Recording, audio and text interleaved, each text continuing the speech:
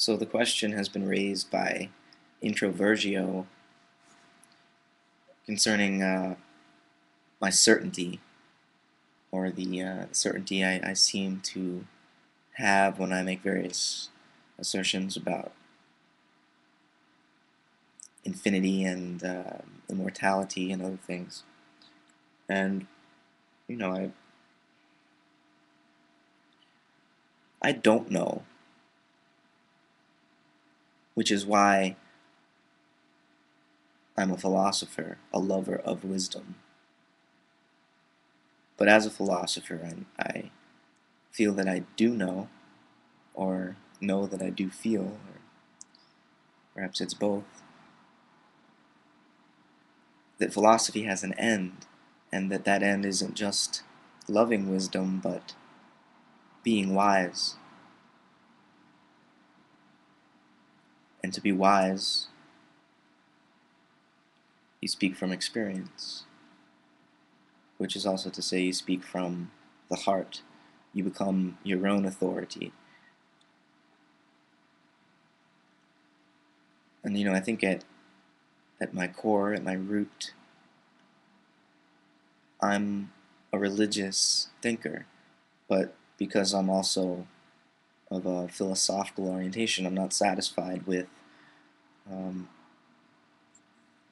doctrines, theological doctrines given to me by others, in which I must believe. I'm not satisfied with beliefs or doctrines taken on the authority of others. I need to discover my own author, my own authentic voice. But at the end of the day, I'm basically praying when I record videos, which is to say that I'm trying to talk to God, and in talking to God, recognize our essential unity, though, on the surface it seems quite otherwise. Um, the thing is that the surface has depths that our sensory-based intellect cannot fathom, and so we need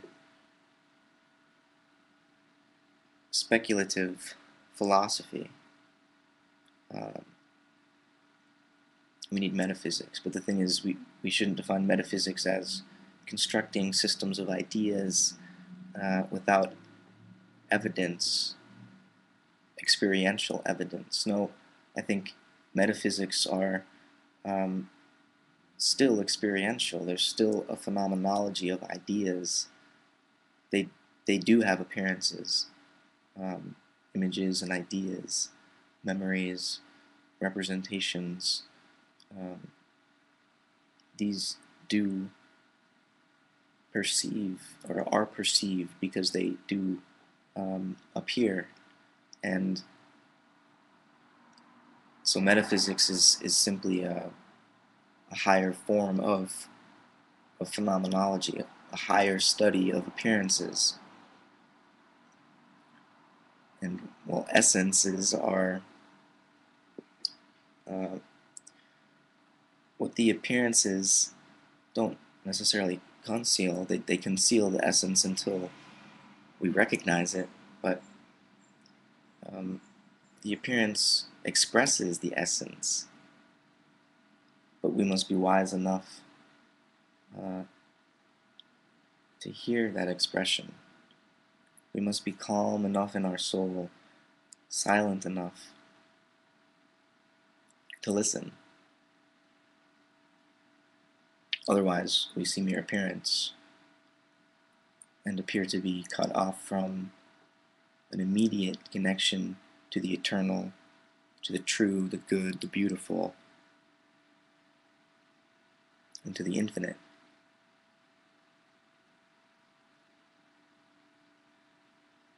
And I would say that the first uh, evidential proof of our own infinity is the fact that we seem to know, or at least think, that we are finite. We feel limited. We're anxious because we will die one day. Everyone we love will die one day. The sun is eventually going to swallow the earth.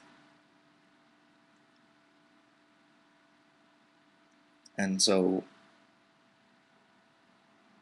in that recognition of our limits, aren't we also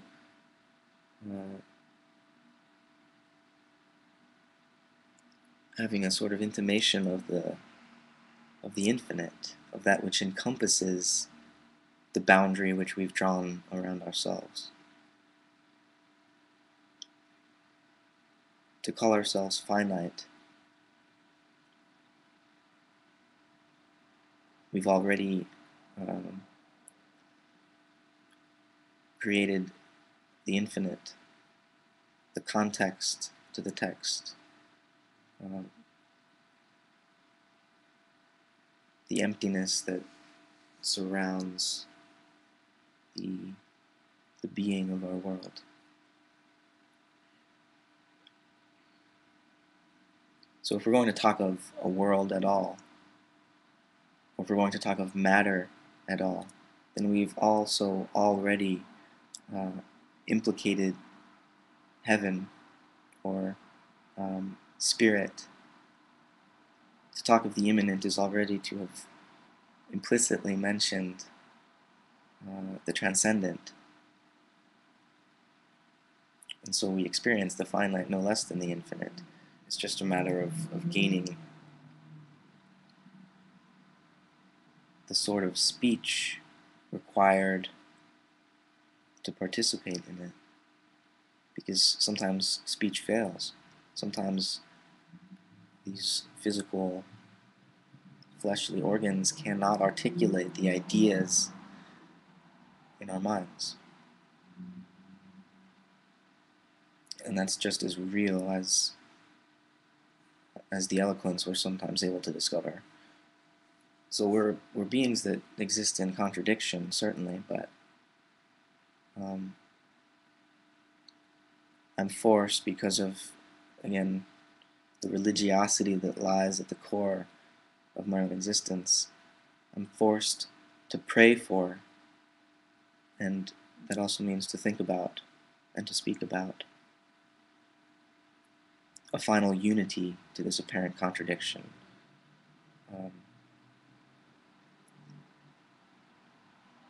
I think that the one proceed to become many, and then the many return to the one.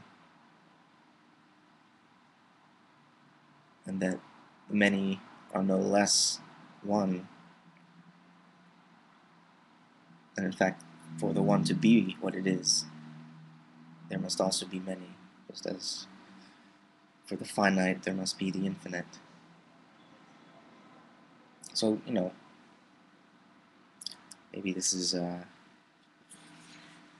seems silly,